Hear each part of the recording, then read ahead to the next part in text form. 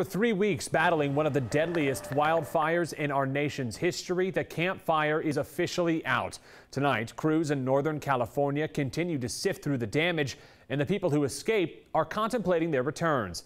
Our Nick Sturdivant sat down with one of those survivors. She got out just in time, and she found herself to Metro Atlanta, thanks to the help of some friends.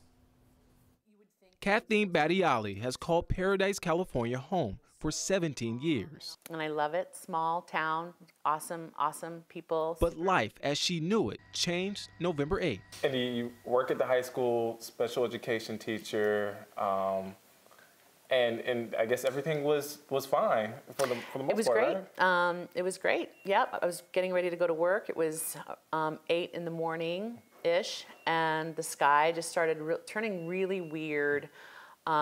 Really fast, and then we just hear pow, pow, propane tanks. What Kathleen couldn't see at first were flames that engulfed the entire area. She immediately left with her roommate. Super dark, you couldn't tell what was going on.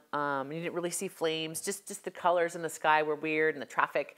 And then we thought we were done. Okay, cool, we made it, and then all of a sudden, both sides of the road is on fire. The wildfire in Northern California has been labeled one of the deadliest in the U.S. At least 85 people were killed and 249 unaccounted for. The flames ripped through 240 square miles of dry brush and timber. Thousands of homes devastated and many without a place to stay. Everything is gone. Kathleen was staying with a friend nearby when she got a call from friends in Marietta. My friend Gary, Kathleen, how you doing? And we've been friends for 20-something years, probably closer to 30.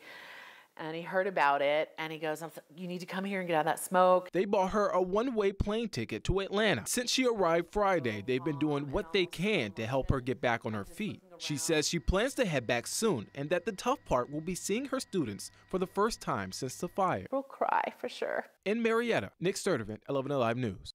And Kathleen is currently raising money to help her rebuild her life. And here at 11 Alive, we are also taking part in efforts to help victims of these destructive wildfires. This along with our parent company, Tegna. We're raising money through Global Living's Fire Relief Fund. You can visit 11alive.com/California Giving for more information.